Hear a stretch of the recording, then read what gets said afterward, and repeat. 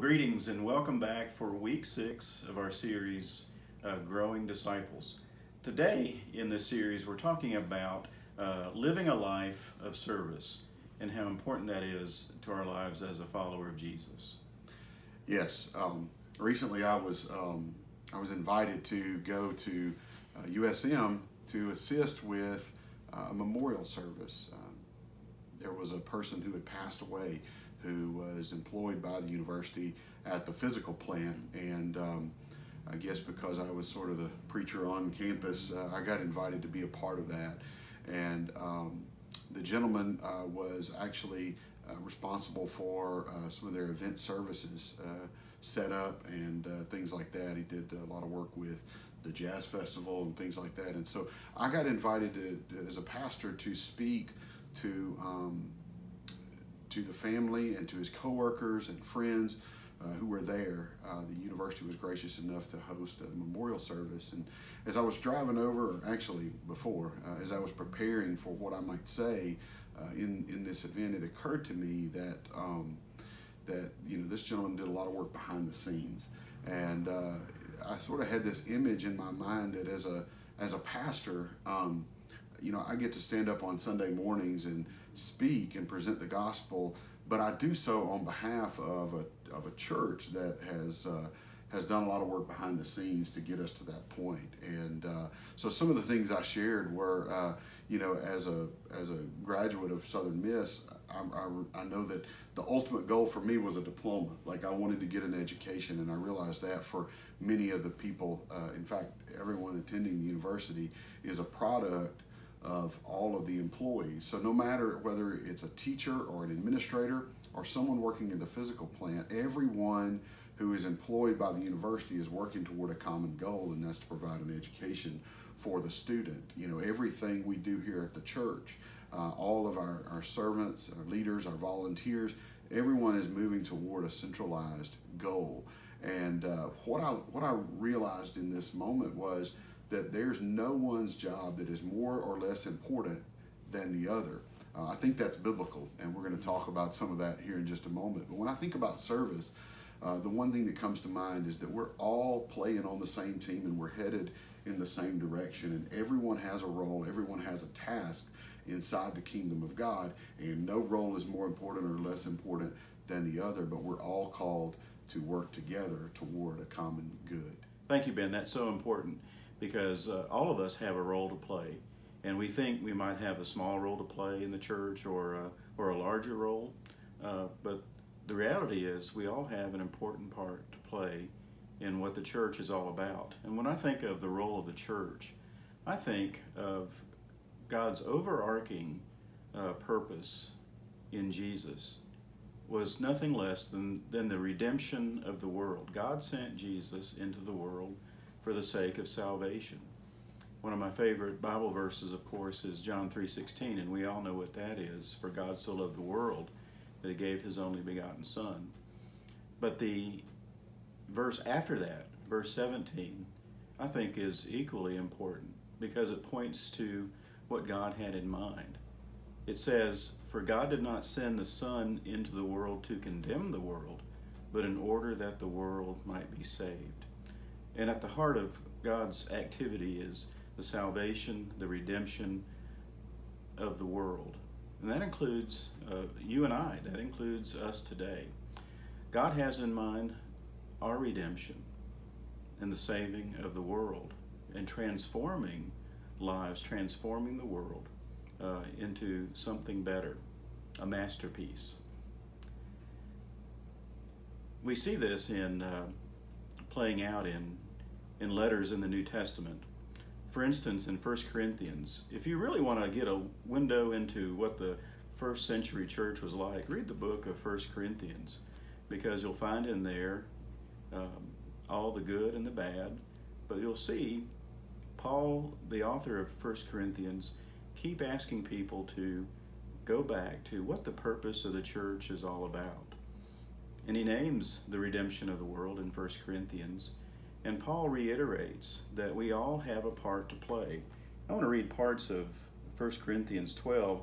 This is where Paul starts talking about the role of every person in God's activity of redemption.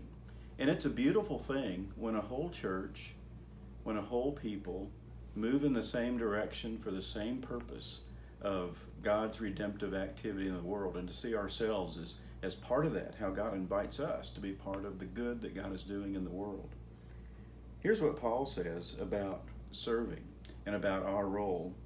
He says, there are a variety of services, but the same Lord, and there are a variety of activities, but it is the same God who activates all of them in everyone. To each is given the manifestation of the Spirit for the common good. And then Paul goes on to name certain gifts that the Spirit activates. And then he says, for just as the body is one and has many members, and all the members of the body, though many, are one body, so it is with Christ. For in the one Spirit we are all baptized into the one body, Jews or Greeks, slaves or free, and we are all made to drink of the one Spirit. He goes on to say that we can't say that one person is more important than the other. That would be like our human body saying to our foot, hey foot, I don't need you. Or the foot might say, because I'm a foot, I don't really belong to the body. That would be nonsense.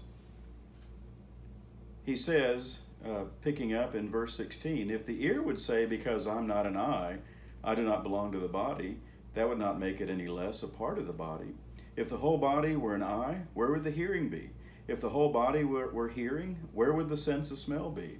But as it is, God arranged the members in the body, each of them as he chose. And then finally, it all comes down to this in verse 27 of chapter 12. Now you are the body of Christ and individually members of it. Each one of us has a role to play. Each of us has a part.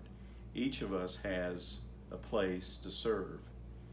No matter what that looks like, we're all part of the body who are part of God's redemptive work in the world. And I think when we lose focus of that, when we forget our purpose as a church, we can get distracted by a lot of things and talk about many, many minor things.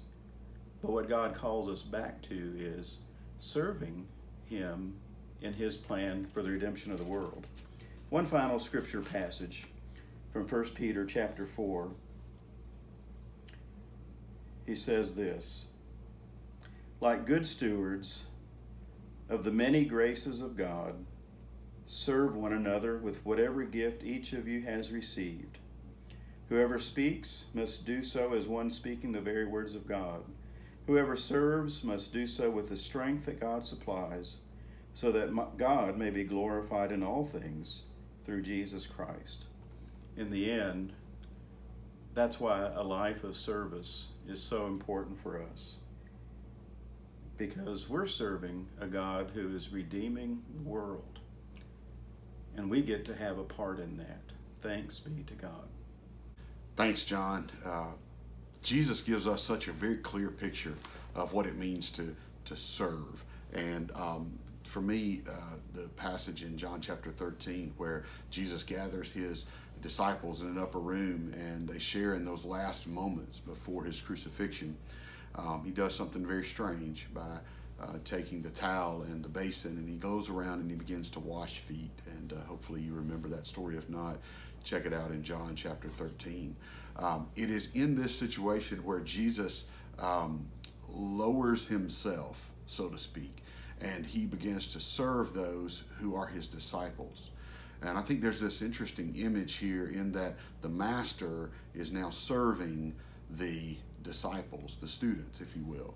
And so Jesus does that, and there's the whole conversation with Peter where he rejects him, and yet Jesus says, I must do this so that you might have a part of what I'm doing. And of course then Peter says, oh, well, wash every bit of me, and Jesus says, just let me wash your feet. But it's through this act of service that Jesus shows us what the kingdom of God looks like. And I want to read toward the end of that conversation what Jesus says that I think is so pertinent to our conversation as it centers around discipleship and what it means to serve. John tells us that after washing their feet, Jesus put on his robe again and he sat down and he asked the question, "Do you understand what I was doing? You call me teacher and Lord, and you're right, because that's what I am. And since I, your Lord and teacher, have washed your feet, you ought to wash each other's feet." Then he says this, "I have given you an example to follow. Do as I have done to you." Jesus says, in washing your feet, I've given you an example to follow. You know, Jesus had been approached in many questions and concerns along the way, and he usually responded with something like a parable. But in this moment, he addresses very clearly. He said, I've given you a concrete example. This is how I want you to live life. I want you to do as I have done. I, the Lord and your Lord and teacher, have washed your feet. Now I want you to go and treat other people in the same way. He goes on to say, I tell you the truth, that slaves are no greater than their master, nor is the messenger more important than the one who sends the message. Verse 17, now that you know these things, God will bless you for doing them. Jesus says, I've given you this example to follow. Kind of going back to where we began, I am reminded every Sunday as a preacher, when I get to stand at a pulpit or on stage and proclaim the good news of the gospel, that in doing so, I'm standing on the shoulders of many, many people who have served Jesus so incredibly faithful. I mean, from people who set up at the well to people who are greeting people in the narthex or wherever, whatever people are doing. When a pastor preacher gets up to proclaim the word of God, we stand on the shoulders of many people. And I want you to know personally that if you're one of those people, that what you're doing is so incredibly significant. And it matters to God and it matters to the people we are attempting to reach. And you are serving them well. In fact, nothing I say has any substance really if people do not connect with Jesus when they get out of the car and begin walking in the parking lot. And you're doing that and you're doing it well. And so I would encourage you to continue to serve, to continue to put the needs of others above your own, continue to seek ways in which you can reach those who need to be served in the name of Jesus. And so if you're not serving yet, and I'm not talking about just inside the church, that was just an example. We're all called to serve, and we're called to serve far beyond the walls of our church. But I would encourage each and every one of you to follow the example in which Jesus has given, and that is to serve those around you. There are plenty of opportunities just outside our back door, right in our neighborhood. You don't have to go across the world to serve someone. There's opportunities right before us. And so I would encourage you to do that. And as I said earlier in the video, there's no task that is more or less important than any other. The work that you do really does matter. And the difference that you can make by serving Jesus, by serving others, you have no idea the possibilities that could change their life just because you have reached out to them in that way. Finally, I want to leave you with this one thought. And that is the very last line that Jesus says. He says, I've given you the example. I want you to do as I've done. The slaves are not greater than the master. He says in the end, he says, now that you know these things, God will bless you for doing them. Which to me takes us all the way back to when we first began this journey of discipleship. What does it mean to be a growing disciple?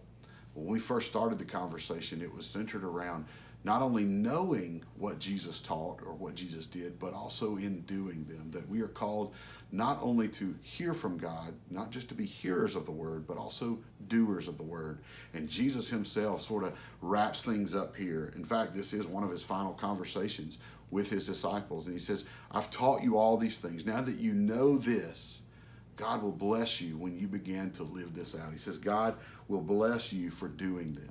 And I believe that for us, it's no different. That as we follow Jesus, it is incredibly important for us to spend time in the Word, to spend time in prayer, to learn who Jesus is, to get to know him in a personal and intimate way, but also to then adjust our lives, to live our lives in such a way that we begin to put into practice the things that Jesus taught. Because now that we know these things, God will bless you for doing them.